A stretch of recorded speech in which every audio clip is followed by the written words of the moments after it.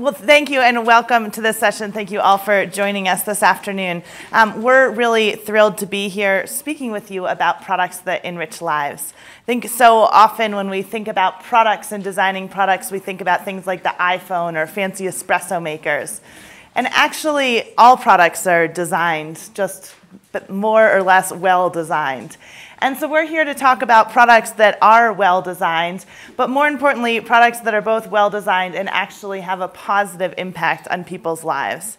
And so we have 4 designers of products joining us today, here to really share their experience about what it looks like to have a great product, what it looks like when a product doesn't work out so well, and why that is, what it really takes to bring a product to market, the evolutions and iterations involved in really getting a product refined and out there in the hands of people, and how we design not just products, but really the systems around them, how we think about marketing and communications and distribution channels and business models and customer experiences and service models to really ensure that the product is both initially adopted but then used and continue to be used by people over time so that it does continue to serve that life of enriching people's lives.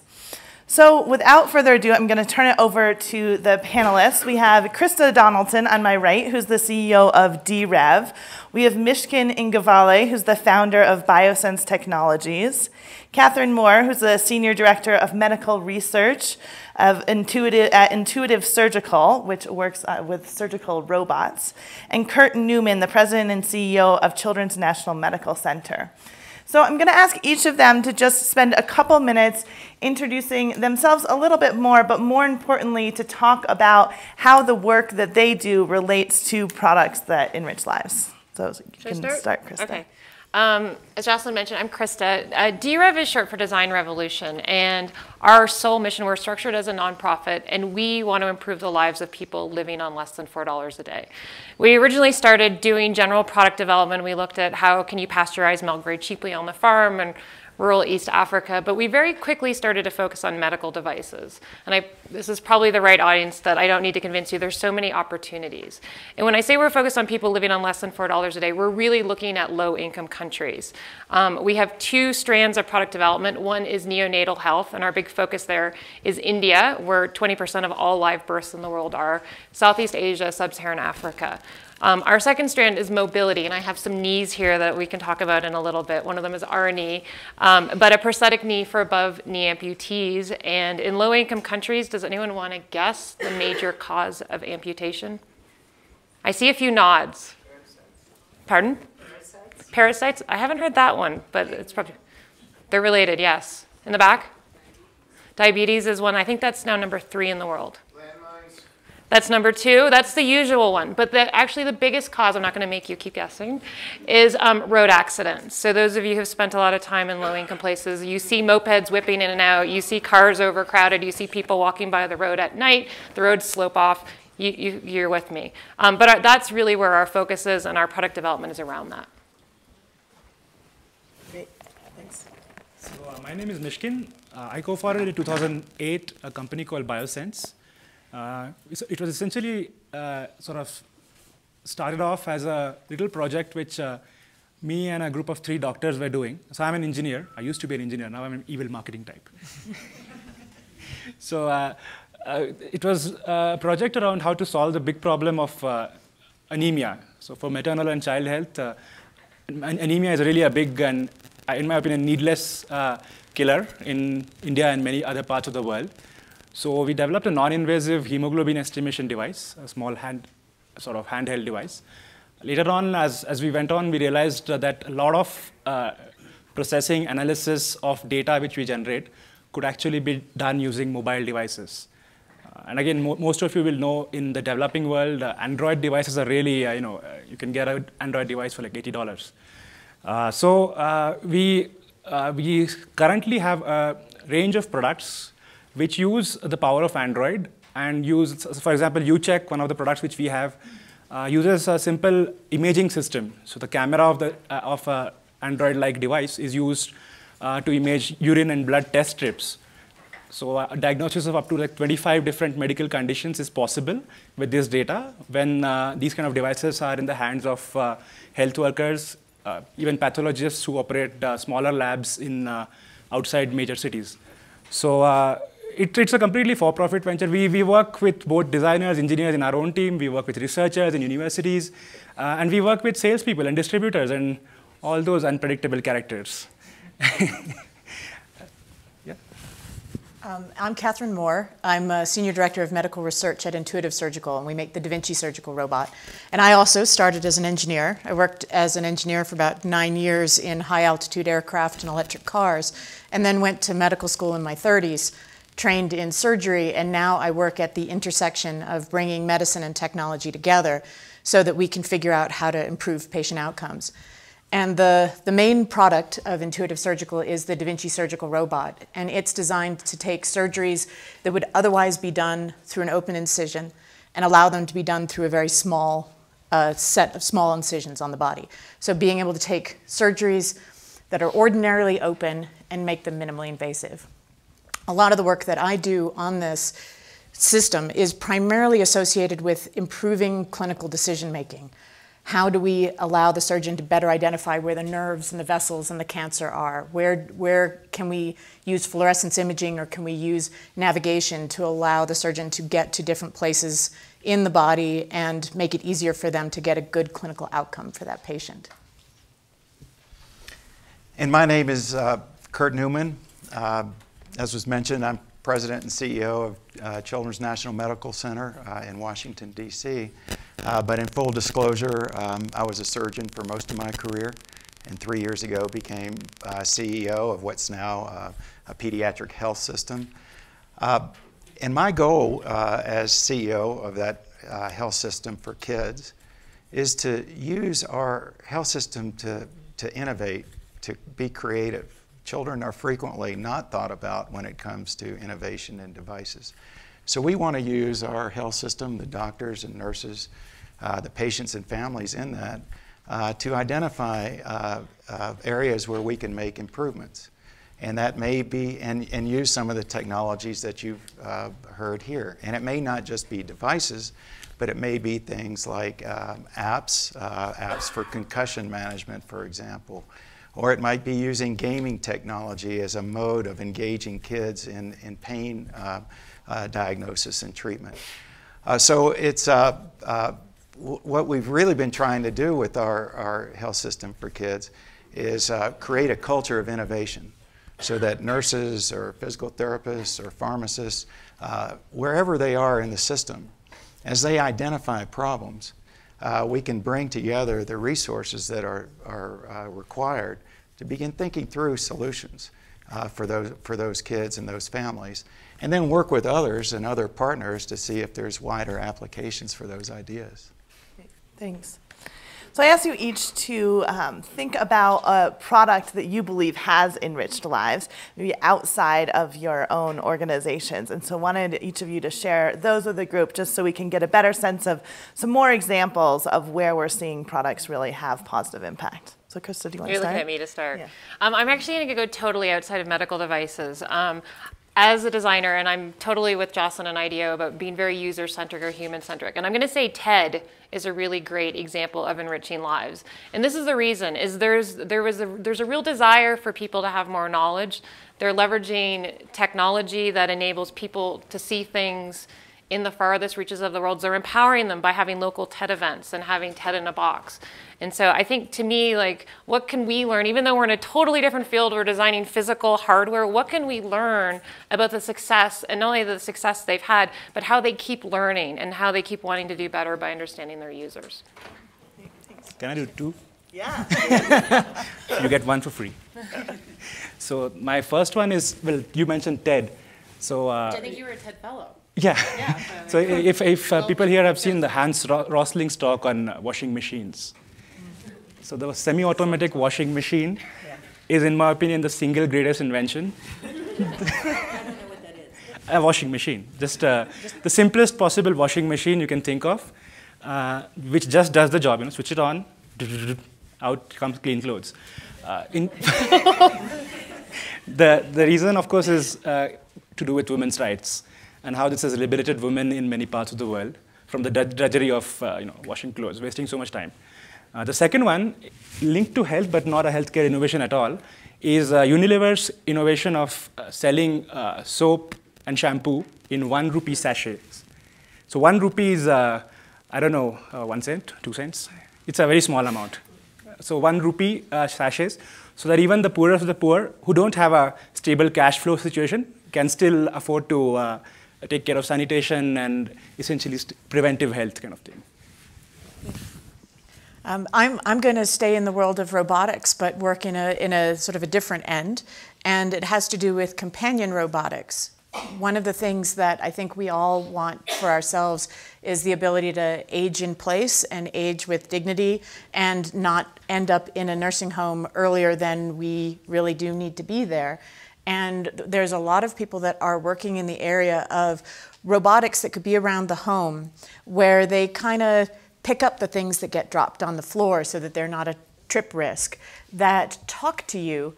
And if you're sort of slurring your words or you're not responding quite correctly, call up one of your kids or another caregiver and says, there's some red flags going on here. Robots that will monitor medication intake and say, either to remind you to take them or to flag somebody when you're not taking medication, and also to do monitoring of some vital signs. We've seen people putting sensors into flats where your blood pressure can be monitored and you can get a retinal scan, but not quite yet in some of these installations, but just the sort of the general being monitored there so that the kinds of things that tend to send people into nursing homes, medication noncompliance, kids being worried about them parents starting to get confused, trip hazards, all of these sorts of things are really minimized, and it really extends the amount of time that people can live independently. So I'm excited about some of those things. Great. Okay. Well, the one I'd choose outside would perhaps be, I wish I thought of 3D printing. We have a 3D printer that we've just started using to see all the different possibilities. And when you see the physicians, and some of this is around simulation and just thinking around, for example, in surgery, how to look at a baby's heart and the heart surgery, and you can print out the heart and all the different changes. You see just the horizons that are in front of us in terms of printing new organs or tissues, and then bringing genetics into that, tissue engineering. It's just there's just this tremendous technology that's coming along that is going to really transform a lot of the issues that we currently face. Great, thanks. Catherine, can you talk a little bit about designing? We were talking earlier about the fact that when we talk about patient-centric design, it sort of assumes that the patient is actually the one interacting with this technology, and so often that's not actually the case. And so that's why we talk about human-centered design, because it is a much more holistic approach in terms of thinking about designing for various stakeholders in the system. But can you share the story that you were sharing earlier about that? We've got a particularly complex set of customers for something like a surgical robot. The patient wants a minimally invasive surgery, but the patient interacts with this product when they're anesthetized and on a table. They're not actually, it's a quality interaction, but not one that they're conscious for. Whereas, hopefully yes. We'll have to have words with anesthesia if that's the case. But so then you'd say, well, then who is the primary customer for this? In a lot of ways, it's the surgeon that's using the robot, because through them, they're the one that's actually interacting with it. But they're not the one that's purchasing it. It's the hospital or the healthcare system that is purchasing it. And so they're in some ways the customer. Outside the United States, it's the larger healthcare system for the entire country that is having to make a decision on whether moving open surgeries to minimally invasive surgeries using this technology is cost effective and a good bet for them. And so now you're talking to large global healthcare systems. And so the customer is sort of a moving target depending on what you're thinking about. And I think in a lot of medical products, that's very similar in that there's the whole system that provides that product or the ecosystem that's around it. The other thing we talked about a bit was in the early incarnation of the product, of the robot, it was designed for the surgeon. But the people who were interacting with it the most were the OR staff. And they really didn't like the first generation of the robot. It was clunky, it was difficult to set up, it was, there was a lot of issues with it. And later generations didn't really change the experience for the surgeon very much, but really changed the experience for the OR staff. So yeah, it was understanding who the customer and who you're designing for and who is that user-centric, who is that user for which you are doing user-centric design. And if you want to play with it, it's over in the cyanide tent. You can go and play around with it and play surgeon for a day if you'd like to. Myshkin, can you talk about who you think about designing for? This is a great topic because, I mean, similar example I can sort of narrate here. Initially, when we thought of mobile phones and medicine or diagnostics, we were thinking of actual mobile phones, the one which we have in our pockets. We were thinking of us, users. Me sitting in an air-conditioned lab in Boston. So, yeah, but that's not the case. We realized that initially, so maybe a real story of how we made 32 mistakes as I did. So the mistake was that I designed for myself. So I designed as if I'm a consumer. I'm actually looking at my blood testing and urine data and taking decisions. But very soon I realized that without my mom's help, my mom is a pediatrician, without my mom's help, I knew nothing about what was going on. I actually needed a doctor. I needed somebody to tell me. And so therefore, this product which we had released enthusiastically, targeted at consumers, failed. Because we really had not addressed the right issue. We had the right data, it was accurate, reliable, all our comparative studies, everything was fine, but it was not a successful product commercially.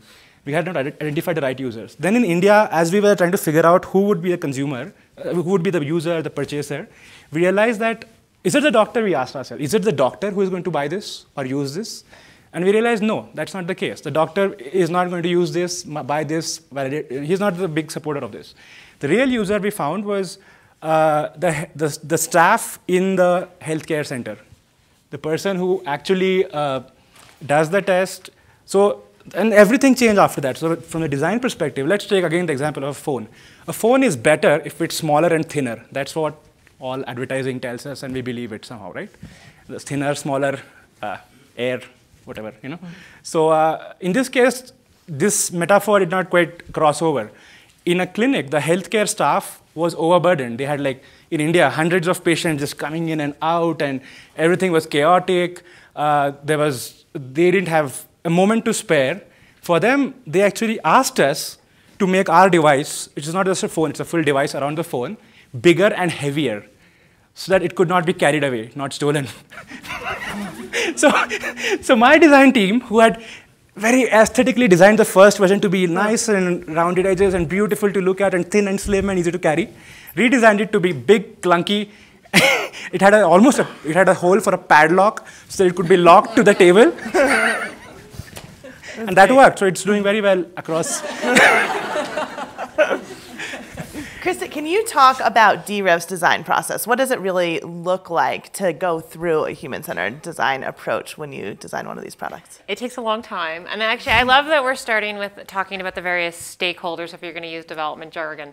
One of the things we've really learned, and we spend a lot of time on the front end of product development, really digging in and understanding who all those users are. And they, as you can imagine, don't always agree in what they want in a product. So one of our challenges as a designer is saying, oh, in our case, you have parents who want something that doesn't look very threatening if their baby's being treated by it. You want a nurse who can operate the device with one hand because she's holding other things. And you want a doctor, and you want, everybody's got their different needs. And you have to figure out how to balance it out. But I like that we're having this discussion because when you're in the early stage of product development, you really have to understand the entire system. And this goes into maintenance. I think we spend a lot of time thinking about the design of the thing, right? Like the product. But that product fits into an overall system. And I think particularly in global health, there's this tension between change people's behavior to like use this better thing, right? The approach we take at DREV is like, no, what are they doing now? What are our users doing now? But what do they want? And all of our products so far have been driven by users saying, we really need this thing. And the great thing is if you're designing for your users, you're not trying to change their behavior. You're giving them something, or you're enabling them to have a tool that they want and they see the value in right away. So kind of to answer Jocelyn's question, the overview of our design process, I'm going to make it sound really neat. And those of you who are designers are going to be like, yeah, it's a lot messier than this, and it is. But we start with like this design phase, understanding the landscape, understanding the price point, who the competitors are there spare parts? For example, we designed a phototherapy device with LEDs. Those of you who know and love LEDs know they last a really, really long time. In India, most phototherapy devices use tube bulbs. Those cost a lot of money, but fundamentally they're really hard to get. You need to understand that about your product. Another thing, because we work in low-income areas, we see a lot of voltage surges. How does your product handle that? That's part of the system, right? And then we design the product, and that's kind of like, and a lot of this is happening in parallel. We'll do rapid prototypes, but design is what you think of, like brainstorming, prototyping, getting a lot of user feedback, refining the embodiment of the product. And then we think about delivery as manufacturing, distribution, sales, marketing, regulatory, registration. One of the lessons we're learning right now at DREV is as you enter new countries, every country is totally inconsistent with regulatory, registration, tariffs, protectionism. And we naively thought, oh, a great product will just scale. No. And then moving into like, if you're working on big problems, which we try and do, if it works in one market, for example, if it does work in India, how do you scale it into sub-Saharan African countries? And how can you adapt things? Or do you really have to kind of move backwards in the design process and redesign for local and cultural and social and economic constraints? So for example, Kenya's is an interesting example. If you have a market-driven model, it's very heavily aid-driven, but you have this burgeoning, amazing private sector that's coming up. And understanding those dynamics, you need to understand that, and ideally you're understanding that in the early stage so that you can design for that. And then as a nonprofit, we also want to measure our impact. So I say it's messy because ideally when you're in the design process of designing the thing, you want to be thinking about how am I going to measure impact, and maybe you can design that into the device. And that's, for example, one of our goals.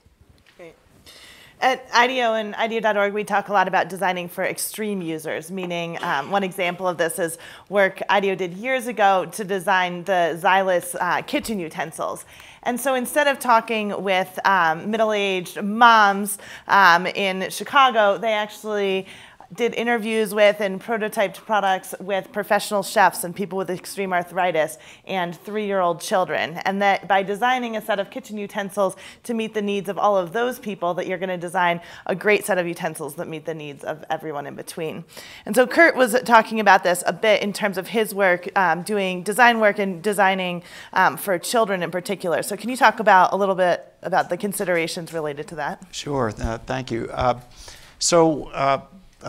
Most design and around devices and technology, adults have been the focus, just in this country, because that's where the markets are, and that's kind of, despite all the great sort of planning and things, when you really start looking at commercializing something, it's driven by where the market is and whether it'll be commercially successful. With children, that's almost never going to be the case because they're just a small part of the market. So we took an approach and said, well, maybe we can turn this around. Let's look at what are the biggest issues our nurses face, our kids face, our families face. And the issue that kept popping up was pain management. And why is that? Because kids and babies and small children can't really tell you whether they're in pain or not. We have scores and different things, very subjective, but there's no objective measurement of pain. So the idea was that we came up with was to try and develop an objective measurement of pain based on some technology. And the cool thing about it was you start learning lots of things that are maybe counterintuitive, that around the way babies may experience pain or the way the medications that are being given produce effects. So that's a long story to say that once you start defining it in children or in babies, then you realize that the objective measurement of pain actually has a huge, tremendous market for adults, because there are a lot of adults that can't really tell you whether they're in pain or not, or and you can't, it's hard to do research because you don't have the objective measurement.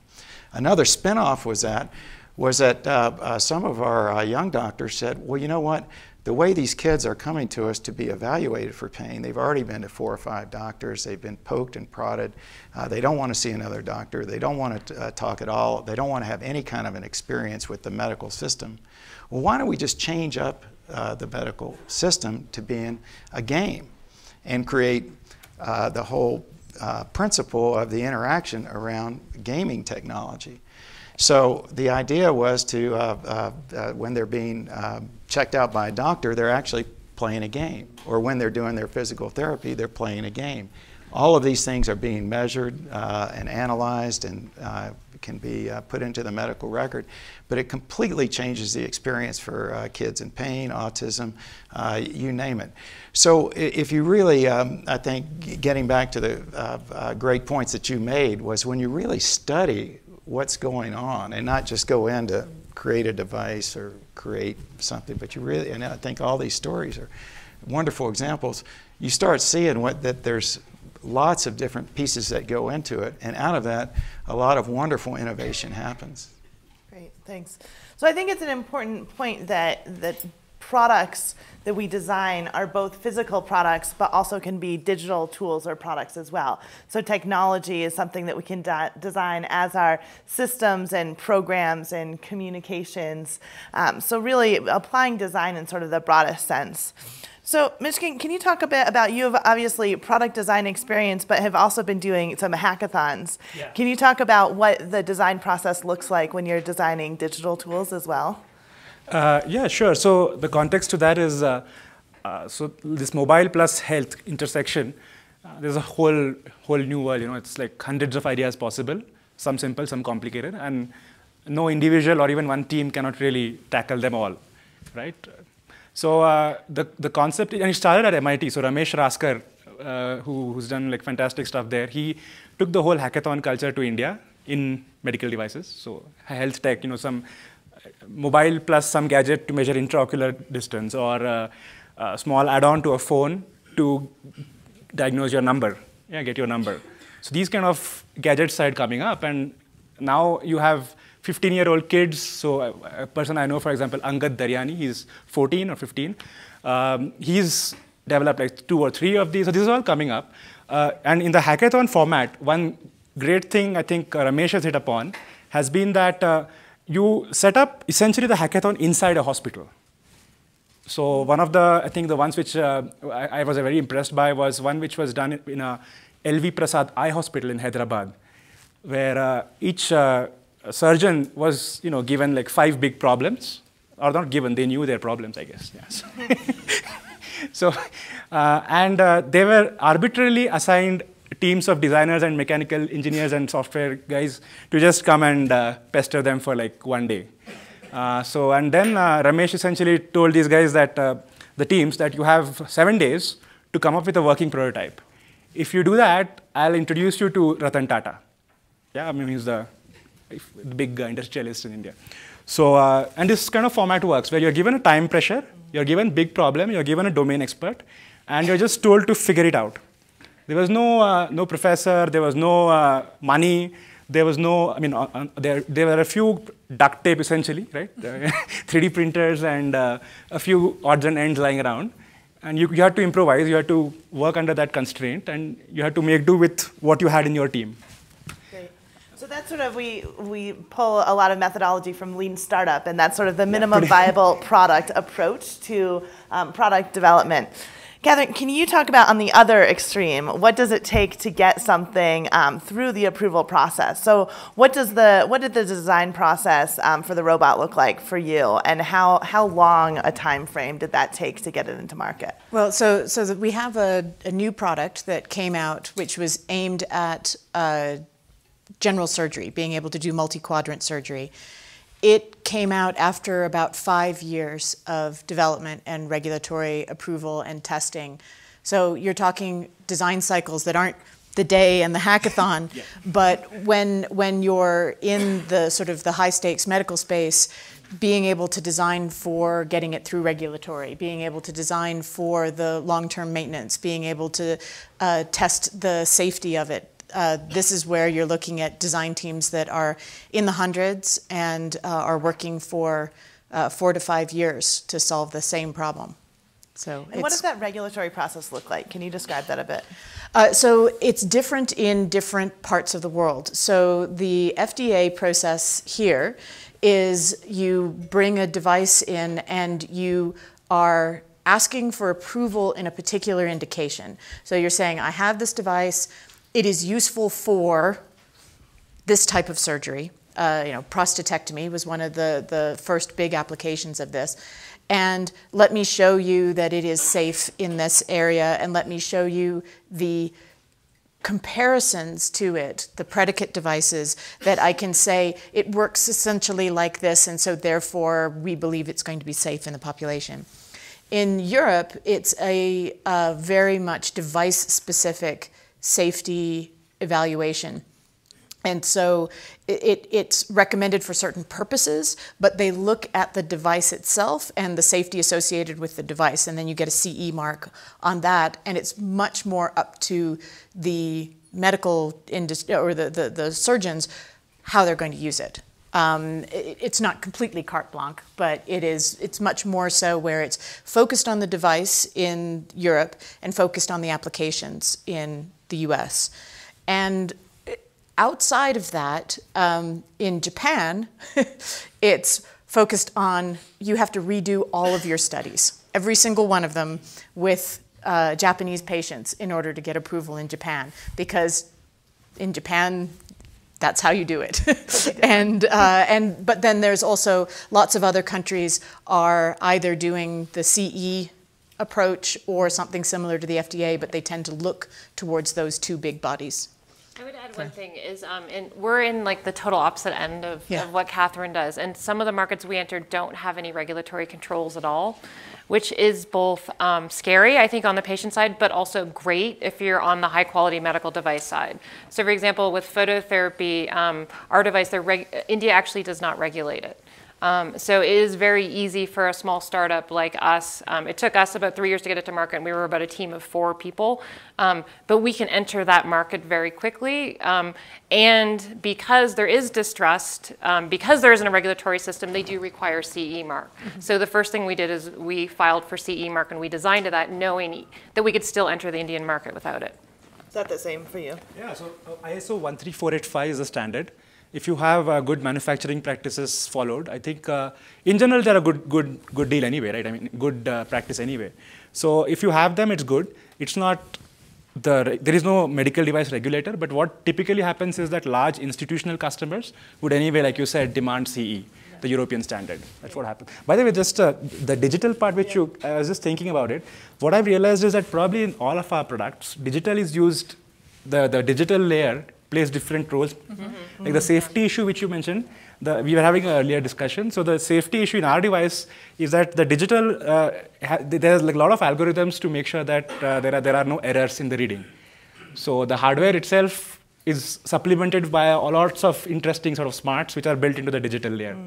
And it can do all kinds of stuff. So I was just thinking, your question around how to design around digital is that you can model business processes much quickly, swiftly, once you understand what it's all about. So in our case, I was mentioning that the staff is the user, but the purchaser is, of course, not the staff. Right. The purchaser is maybe the person who sits in head office in Bombay or Delhi or somewhere. So for that person, I don't know if I have time, maybe a small story, sure. Or the digital piece. Yeah, go ahead. So we could offer an additional service using digital.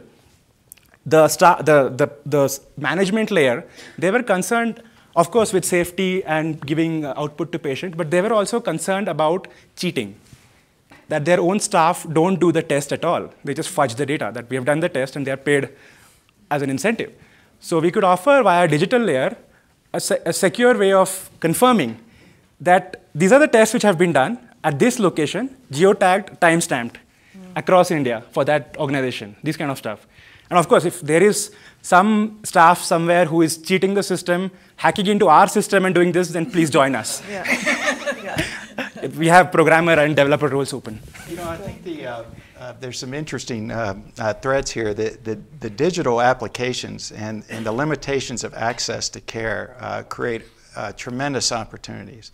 And when you link it to hackathons or prizes or competition or open source and getting people involved, wonderfully creative things happen. And a couple of examples we've had is linking photography with some algorithms that can look at genetic dysmorphology. So children with genetic issues may, in their facial morphology, you can diagnose about 97% of those.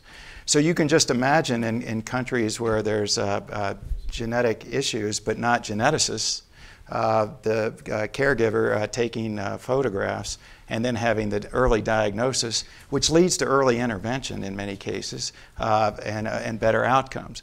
So it's low cost, and we've got something we're working on right now with that. Another issue right here in this country is the epidemic of concussion and head injury. There's not enough athletic trainers, coaches, people that can be on the sidelines when a child in particular is injured or has a head injury. So one of our concussion specialists, a neuropsychologist, designed an app, and the user was not the doctor, but it was really the parent. So that any parent could have this loaded on their smartphone, and or the coach or the kids, and do the concussion test right there on the sideline, and whether they can go back to play or not, or whether they need to sit out. And so those kinds of things are just going to revolutionize, I think, access to care. So that and I think we're going to see much more of that as the next few years. Yeah, but in the meantime, they're going to give the FDA conniptions, because what is it? What is this app? Is it a device? Is it a drug? Is it a diagnostic? The guidelines recently, but there's still a they're long way still to go. struggling with it. You know, the whole thing with 23andMe, the whole thing with these. Well, Margaret Hamburger is here tonight, so Yeah. I suggest you ask her the question. Yeah, no, it's difficult, and defining what they are and what they do, and who should be responsible for the safety of it. And what happens if it does a misdiagnosis? The market forces are going to push it. I'm totally for them. I'm at this point in the unusual position of feeling somewhat sorry for the FDA in terms of that is unusual for you. in their having to figure out how they're going to regulate this. I want to go back to our topic, which is enriching people's lives through products. And I think we give a lot of lip service to that, and we talk about how products can enrich. But I think a call to action that we can all do is to be very clear about how our products are enriching lives, and having very clear goals about what that enrichment is. Are you diverting death and disability? Are you enabling people to live a more full life? And then you need to have metrics on how to measure it, and go back and measure it. Because I think at the end of the day, with product development, all the work we do, it's not just determining if you're hitting that goal, you're folding lessons back into the product development process.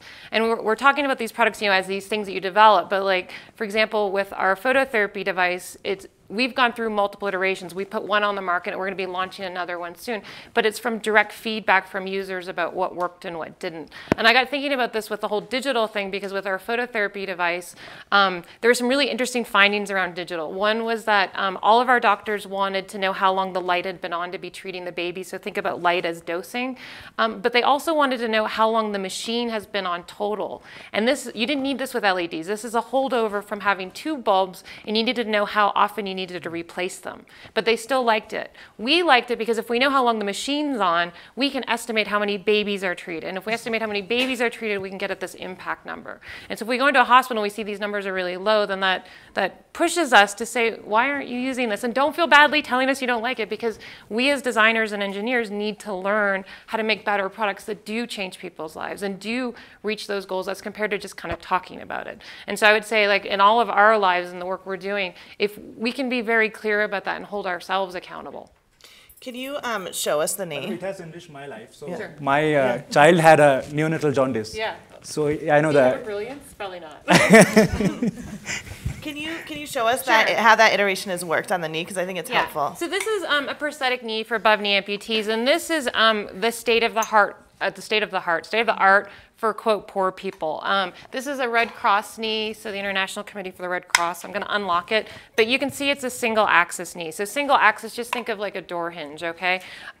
We have videos on our website, but if you see someone walking on this knee, it's very unstable, because think of your center of gravity going over that axis, you're going to lose stability.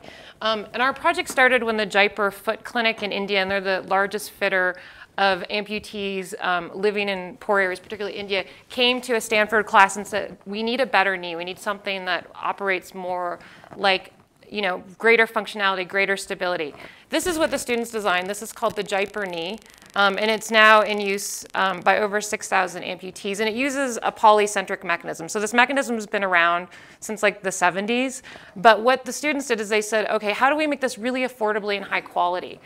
DREV, we absorb those students eventually, because oftentimes you have these student classes, they do this incredible work. Not all of them, but a few of them do. And then where do they go when the class is over? So we absorb them, and now we're on the third version of the knee.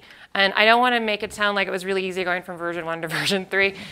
We have a version 2 in the middle where we had gotten user feedback. We put a noise dampener in. I'll actually pass this around. You can make it click. So if you're walking around, you don't want to be clicking. So there's a noise dampener in here. You can see we made it smoother. But we probably have like over 150 design files between that version and this version, just to give you a sense of the iterations that go into it.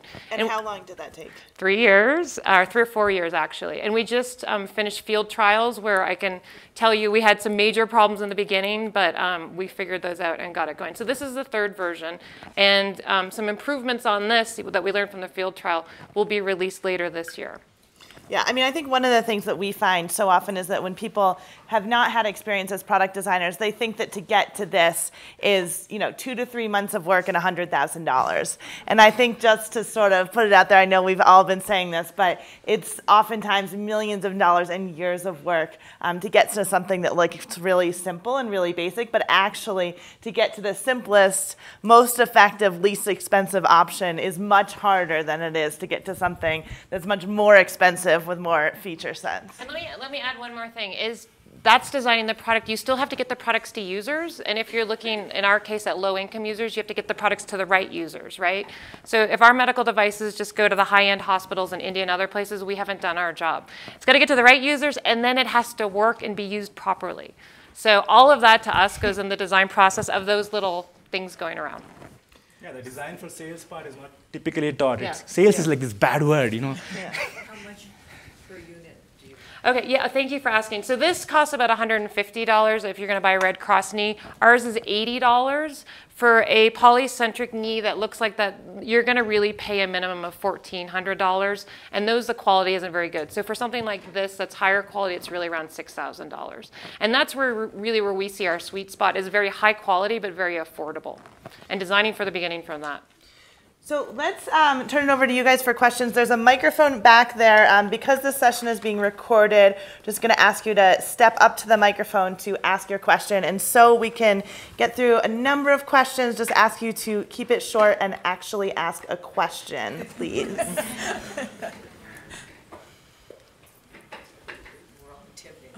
So yeah, just go ahead and line up behind the microphone. Oh, there's one. There's a roving microphone right there. Okay. Cool. So yeah, either stand behind that one or you can wait for the roving one. Go ahead. Hi.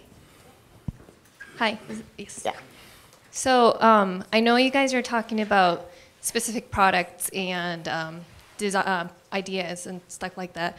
So how do you go about prioritizing the issues that you are working for in designing particular solutions? But how do you go about prioritizing the issues that are important to you, or in terms of creating impact to the entire world? Krista, do you want to take that? Sure, I'll tackle that because there are, as you know, just countless problems we could be working on. We were a little bit, I'm very pragmatic at the end of the day. I spent most of my professional life living in places where nothing worked. So my approach has been like, okay, let's start simply, let's start easily. And at DREV, we had a very small team when we started, 3 people. We were really looking for low-hanging fruit. And the phototherapy device, Brilliance, was our first one. And at the end of the day, it's just a really nice blue lamp.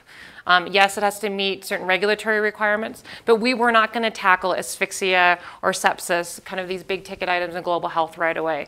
And we were looking for where users were saying, no one's really working on this. So it was a combination of like, what resources do we have? What are users asking for? And what do we think we can do? And even now, groups will come to us and they have really solid needs, but we're not the right people to do it because pragmatically, we don't have the skills or we don't have the partners. And that's the other thing I want to be really clear about. We're not figuring this out with 3 people. We're very heavily reliant on an excellent network of partners and advisors. So that's our approach, at least. Actually, that's an interesting question. I actually literally have like a Venn diagram. You know, people in my team have fun on certain kinds of projects. That's one circle. High impact projects, another circle. And a really important circle, what will sell. You know, so the intersection is probably a great place to start, very simply. And I don't think it ends there either. Once you've prioritized and start working, I think you have to have a process also when to stop. When you've gone a little, you put too much into it, and maybe you've got some other things that are working better, and so you can. You need to really stage gate these things and make sure that. I think you've got to be disciplined about looking at the metrics and how it's going, and are people delivering on what they thought they could do, and then have the courage to say, you know what, we've gone a little too far with this, but we got 2 other things that are really going to have a lot more impact and more promise. Yeah, and I think with courage also comes a little bit of trust. You have to trust that there are other brilliant people out there trying to save other parts of the world, and it's okay to focus in one area, that you don't have to save everything, and that solving problems that are worth solving means that there will be other people out there working on some of the other problems worth solving. Now, I'm not terribly disciplined about this myself. I mean, in my work environment, our mission is to bring minimally invasive surgery to the largest number of people, to close that gap between what we want to do for the patients and what we can do for the patients. In my personal life, I'm working with the Global Alliance on Vaccines to look at peer-to-peer networks on how we can improve vaccine delivery in the last mile. And I'm working with our local food banks on data-driven systems on how we can decrease the friction in terms of getting restaurant excess food and gleaned fruit from backyards and mom and pop grocery store surplus into agencies that are delivering the food out, you know, and are working with local food banks, but bringing data in order to be able to allow that sort of thing. And so I'm trying to work on too many problems all at once, but you know, you pick the important ones and throw yourself into it passionately. Questions? Yeah. Mostly directed to Catherine. Intuitive Surgical's developed a wonderful product with Da Vinci, but about 6 or 8 months ago, the press came up and said, well, it's much more expensive to have a Da Vinci surgical operation versus open surgery, and the outcomes weren't proven to be a lot better. And it, you know, all of a sudden there was a lot of discussion about all this new technology and the cost to the healthcare system. Was it worth it in terms of measuring it versus outcomes? And what is the response to that? Because all that's Da Vinci equipment is beautiful, wonderful, terrific technology, but it costs $1.5 million plus the tools cost a lot of money. So each hospital that buys it has to have a higher charge for that kind of surgery. But how do you guys defend that? What is your vision? Where do you think this is going to go in the healthcare system? Well, just initially about the press, they want a story. And so there will be a story no matter what. What we've seen in various different countries around the world is that every country and every healthcare system evaluates cost and effectiveness in a different way. And so in the United States, it costs about $1.5 million to $2 million, depending on how many bells and whistles you want. If you're using, and then there's instruments and accessories and things like that, it brings about $2,000 extra per case in terms of bringing this technology in. But the patients are going home on average 2.5 days earlier. And at a tertiary care center, it costs about $1,500 per day to keep that patient in the hospital. And so even in the length of stay, we are seeing the cost being offset. The payers do not pay any more. They pay exactly the same amount whether someone gets a prostatectomy that's open or a prostatectomy that is done with a robot or laparoscopically. And so it's the hospitals that are left holding the bag on that difference in cost if it's actually costing them more. And what we're seeing is that hospitals are buying 3, 4, 5 robots, and they're not making up in volume what they're losing on each one of these cases. It's working out for them economically. When you look at places like Sweden and sort of the northern, the Nordic countries, their healthcare system is much, much more complete than ours here. They actually pay for people's time off work.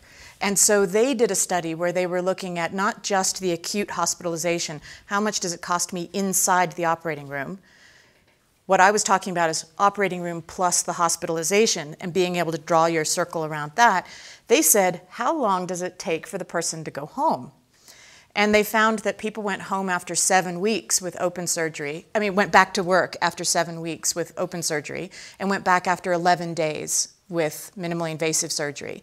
And we see the highest number of robots per capita of any country in the world in these Northern European countries where they actually are paying for the entire person. So yes, there will always be a story, but the individual hospitals are making their economic decisions based on their cash flow, and they're buying robots.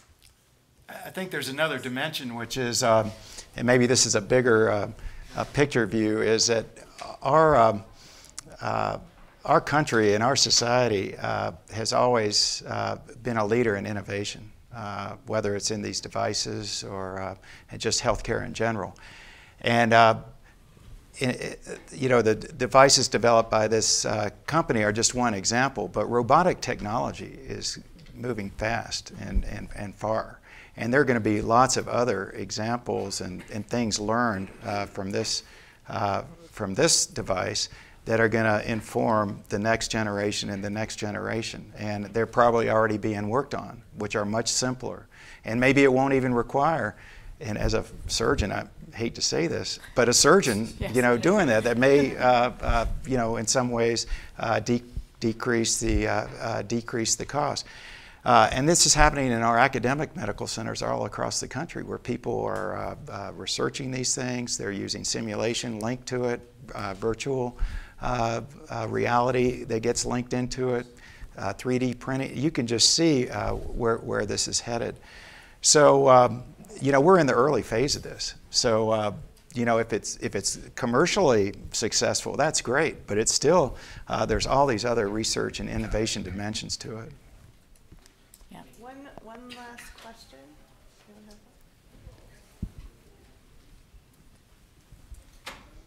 All right, please, microphone.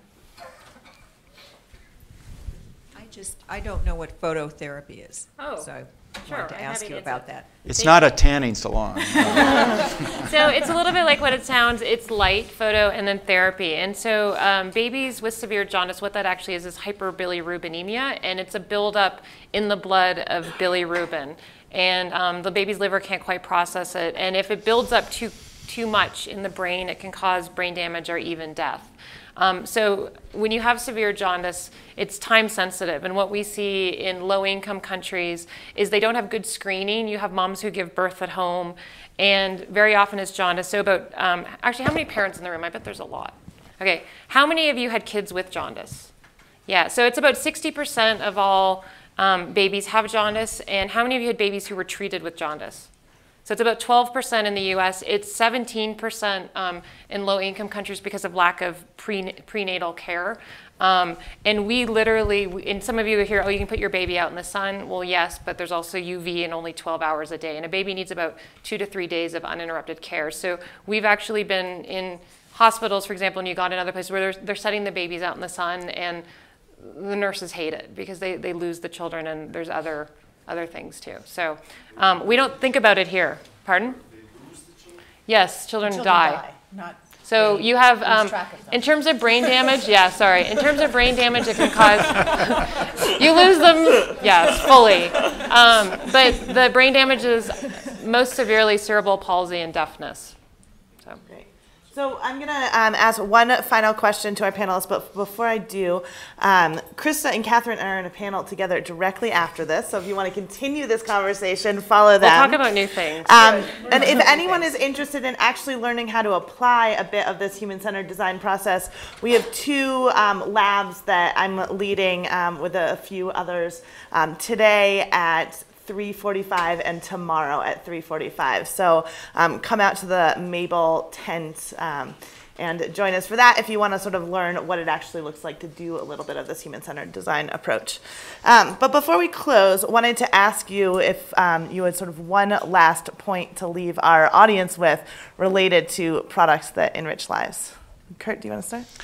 Well, I think maybe Chris said it best is to think about the impact and think about the possibilities, and make sure you're aligned with your vision of what you're trying to do with whether it's your company or your practice, or in our case a health system for kids, to be sure that you're not that you're staying true to those values, and that you and continuously check in with that.